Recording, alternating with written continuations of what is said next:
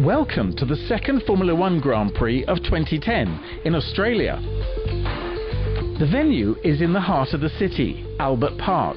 On this 5.3-kilometre circuit, fierce outbraking manoeuvres occur just metres after the start in the Jones chicane, a key spot that can determine the course of the race.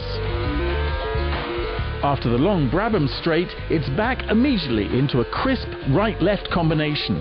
Attack and pull past or be outbraked yourself. The first section of the circuit is a tough test of driving skill. It's on now to the circuit's next crucial spot, the Marina chicane.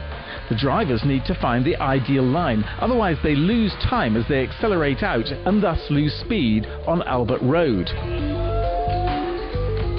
But beware, this road circuit has its share of perils. In general, it's regarded as very slippery, and then there's bumpy asphalt too ahead of the Clark chicane. It's difficult to go cleanly into the turn.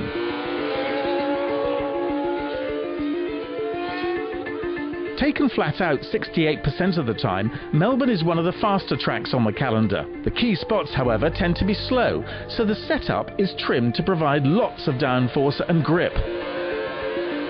And this is especially needed on the final sector. Ascari, Stewart, Senna and Prost, no less than 4 hairy corners just before the end, demand plenty of the drivers.